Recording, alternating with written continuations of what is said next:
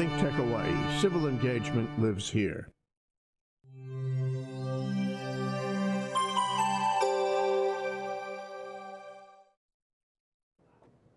Welcome back to the Cyber Underground. I'm your host, Dave, the Cyber Guy, Dave Stevens. I'm an instructor out at Kapi'olani Community College for the University of Hawaii. And I'm here with my favorite co-host, Hal, the Network Guy. Welcome, brother. Thanks. Good to have you back. Great to be here. Hal teaches with me as well. We teach the cybersecurity curriculum at Kapi'olani Community College, and we do this show quite often to bring people up to date about what they should be worried about and things that keep me up at night, and how to avoid being hacked, which is pretty much what the show is about, right? The latest hacks. This show's about our bitter enemies in our new Cold War. We have two of them. We have Russia, and we have, not surprisingly, North Korea. We haven't heard a lot from China in a long time, which could mean two things. One, they backed off a little, or two, they got really good. And that should be really scary. That's the scary one. That's the scary one. If they're like in there and they're like, no, no, shh, we'll attack later. That's kind of scary. But Russia hit us with VPN filter.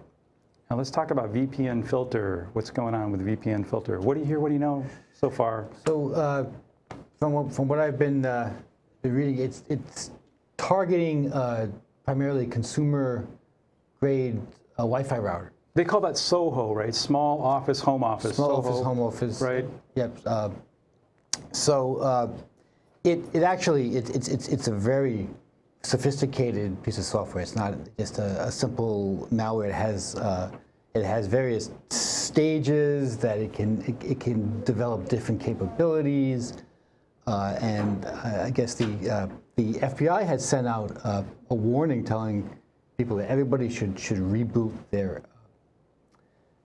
router in case they had an infection of a VPN filter. It turns out they've gathered some more information, and they say, oh no, that's not going to work. It actually persists through a reboot. If you want to get rid of it, you may have to actually do a factory reset and reboot, and then you have to completely reconfigure your router again. So well, thankfully you can save the settings, right? Well, most of them. You could save it externally, or you can print it out, or you can probably find a way, to hold on to it. So, but you still have to go back in and reconfigure. Once you go to factory reset, then everything goes back to default, and you have to go back in and enter whatever IP addresses, whatever special configurations that you had. But so this initial stage. This initial infection, I guess, is just the back door that lets everything else come in.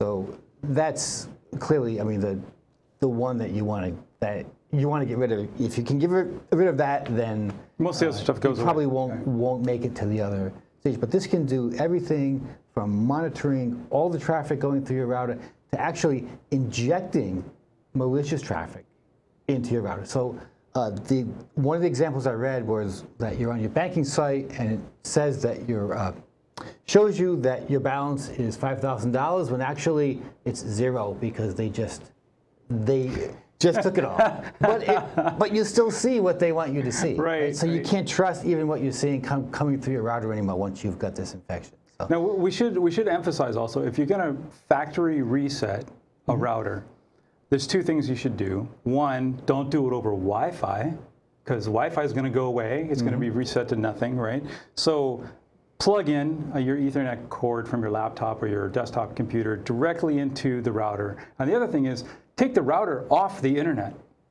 Disconnect that, because when you factory reset, you go back down to defaults. Which probably means zero security setting. Right. It's default username, password. Everybody knows it's admin. Yeah. You don't want the malware to just get right back in again, because that defeats the purpose. Right? So you take it offline first. By the way, at least with my family, tell everybody what you're doing first. Don't just yank it off. I would actually make the recommendation. I think it's a good idea whenever you're doing any kind of reconfigure, any kind of major reconfiguration of your router. It's probably a good idea to do it wired, with a laptop wired to the router, rather than doing it over the Wi-Fi. And if you you're going to do that, then you don't even have to. You can really limit, the admin access and how it's, how it can be connected to in administrative mode and how it can be configured. And it's a little bit more of a pain. You have to unplug it and, plug a cable in and set up a laptop. But it's just a good secure. You can be sure that nothing strange is going on if it's just you and the laptop and your. It's very intimate. Yeah, yeah, it can be intimate. Yeah, I like that philosophy anyway, because we're supposed to exercise least privilege, right, with access control. And so you want to limit what everyone can do on your router. So the administrative stuff should only be you and your router, and nobody else should be able to get on there. And we should also tell you that every once in a while you should go onto your router and check things out. You can do things like see who's got a lease on your DHCP addresses, count how many of them are there, and count how many devices there are in your house. If you've got more IP addresses in there than there are devices in your house, guess what? Somebody Somebody else is on your network, and you need to get them the heck off. You can also, what I also recommend, and maybe I get your advice on this, is, and this is a pain in the butt, go get the MAC address, the electronic code, the hexadecimal code for each unique device in your house, and whitelist that in your on your router, so that's a whitelist. And only those devices are supposed to be able to connect. I would absolutely recommend doing that. But if you have a good intelligent router, it will list them for you. And all you need to do is basically enable. Just authorize those. Enable this one, and then disable anything that's not on that list. But now, if only you don't after you've just configured it. I mean, if Yeah. it's been on for a while, again, if you have more MAC addresses than you have devices on the network. I would do this on initial configuration. So set right. the thing up, connect your laptop to it, go on, get the MAC address, add it to the whitelist, and disable everything else. And then the next device that needs to connect, do the same thing. So it's a little bit of a pain for the because you may have several devices that need to connect. But once you've got all of the Wi-Fi devices that regularly connect to your network in there, then you don't have to do that. Again, it's not something you have to keep updating or anything. Now, a lot of people have guests that come over to the house and they want to use the Wi-Fi network, and they're apprehensive about handing out the Wi-Fi password. But most routers now come with a guest network. Yeah. It's a separate Wi-Fi network. It's kind of a VLAN or virtual local area network, right? Where it's logically separated, and the two can't touch each other. So if you have devices on your regular Wi-Fi, people on the guest Wi-Fi, those devices can't see each other. Exactly. So it's a safe way to do it, and you can have different password to that network. Different passwords, different configurations, different MAC address whitelists. I mean, you can pretty much have a complete virtual network. That's a lot of work. It can be, but it's worth it. It's worth it. Yeah. If you're going to get infected with something like this, that could be a real major problem for you. You'd probably be happy that you spent a few minutes setting up some of these more advanced configurations on your router. I would think so, and what I get from most people, just regular, ordinary people, most of them say, well, nobody really wants me. I have no value. And I would counter with, yes, you do have value. There's a couple things that you do have value. If I'm casting a wide net and I have a very large piece of malware that can do quite a bit, every little dollar is going to help beef up my bank account. Also, I can use you as a proxy to attack somebody else. As a jump-off point. Right. So if they try to trace me back, they trace it back to your router and some other poor person's router and some other poor guy's router, and you never get back to the actual perpetrator who's, right. As you said, sitting in Russia somewhere. So forensically, it's hard to find the actual person. Also, you could be used as a bot.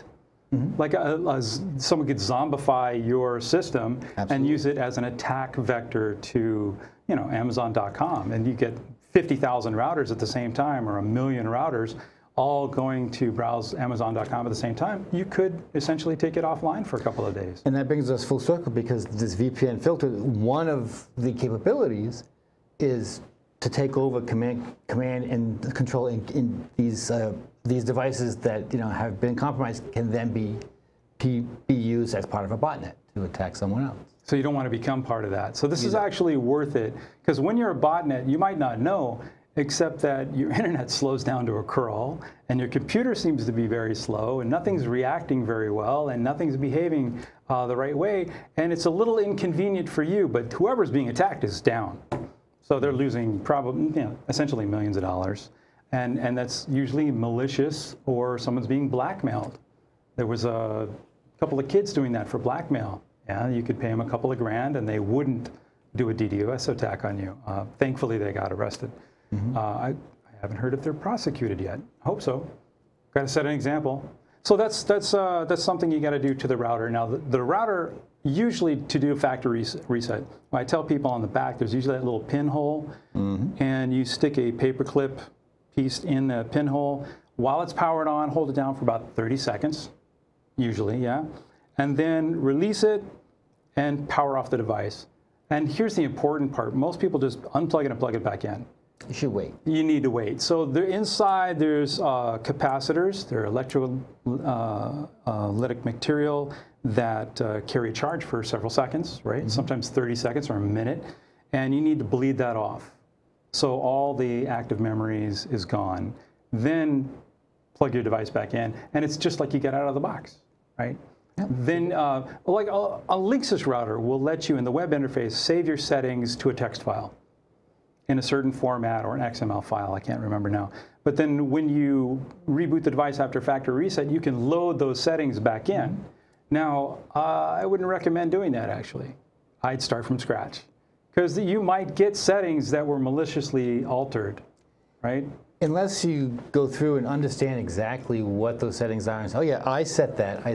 Right. But yeah, if someone had, for example, added, extra MAC addresses or port forwarding, or some kind of port forwarding, right? Yeah. And they could get in, or they activated the remote WAN, wide area network remote capability, so you could log in from the internet. If that's active and you don't see that flag, you've just enabled it.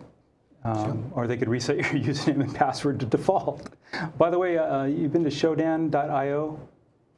Yeah. It's very interesting. So our audience should know Shodan.io is a website where you can go see all the routers and IoT devices out there that are on the internet, that are actually on the public internet, that have their default username and password enabled, which I think is useful and scary at the same time. Because when you see the IP address on Shodan, you can do a geolocate on that IP address and see where that IP address is. And if you get a little bit more information, you could zero in on that person and hack that person. And that's a terrible thing, but then it's a good thing at the same time. It's one of those conundrums. How do we, it's open source versus keep the secret so no one gets hurt. But if you release the secret, everyone can protect themselves. It would be nice if everybody knew about that site so they would actually go and look and say, oh no, that's me. I better fix that. Right. That's good. That would be hard. Okay, let's talk about the next big threat that's out there right now. And the reason I bring up North Korea all the time is because North Korea, Russia, China, they've all done this. They're attacking. However, they don't attack to the level of, say, a cyber 9/11 event. It's not cyber Pearl Harbor. So the footprint of the attack never sets off those big alarm bells. Oh, we're under attack, it's war. So we're always handling these on a one-off. Like, oh, this is just Sony Pictures. This is just the Office of Personnel Management, OPM. And this is just this company, Home Depot, Target, whatever.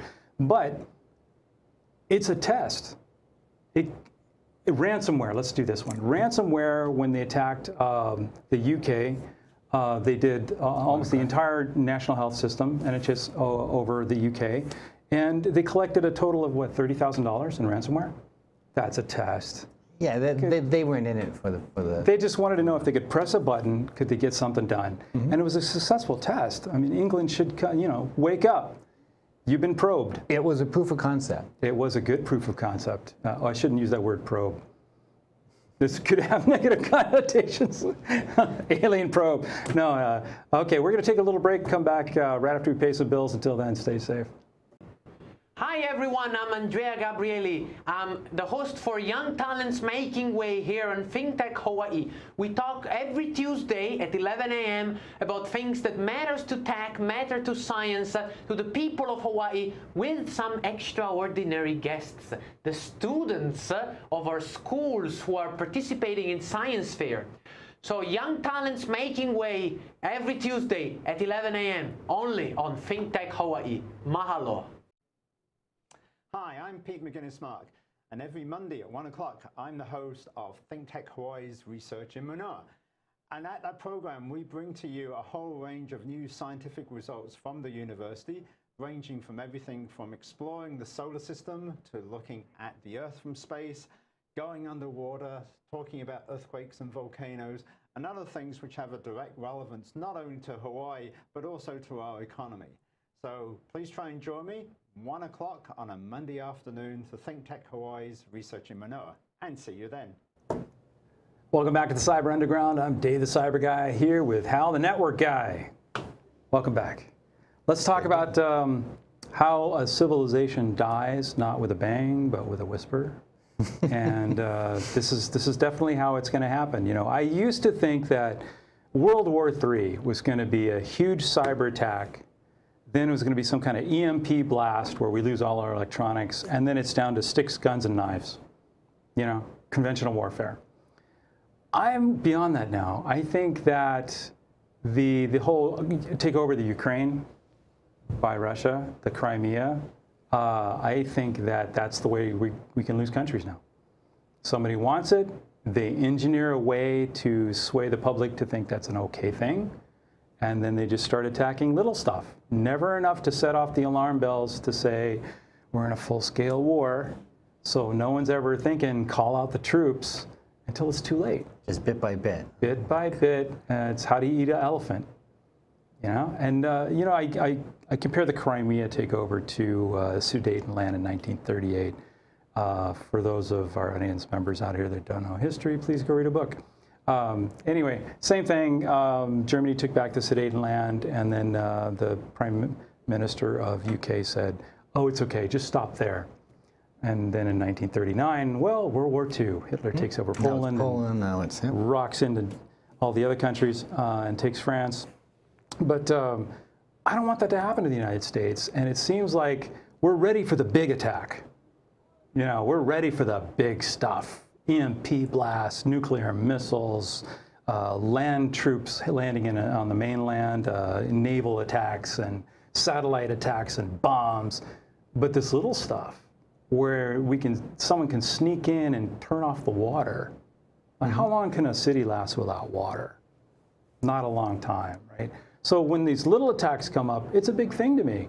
And we have a new North Korea attack. And North Korea, according to the DHS, they call them Hidden Cobra, because they have to nickname everything. And it has to be a cool name. It has to be a cool one, yeah. There's no hidden tulip. Yeah, my code name is Dave. It's Dave. So they have a new one called Typeframe. Now they had an evil one called Bankshot a little while ago, if you remember this one, and it was aptly named. Bankshot was a proxy service. They'd install it in your network. It would not do anything to your network. It would not damage anything. It wasn't malicious. It would just sit there and be a relay for messages that they wanted to send and receive. So you couldn't track their other activities. And it was kind of hard to find, actually. You had to had a signature. You had to go hunt for it. You had to do deep scans in your network. Now they have this one called Typeframe. Right now, it's a Windows 32 executable, a couple of DLLs, which are dynamic link libraries, the files that end in .dll that are Windows files, and there's a macro virus in a Windows MS Word file. In a Word file, yep. Yeah. So let's talk about Typeframe. What have you learned about Typeframe so far, reading the notifications? Typeframe, yeah, this is from the same group that brought you WannaCry and the Sony attack in 2014.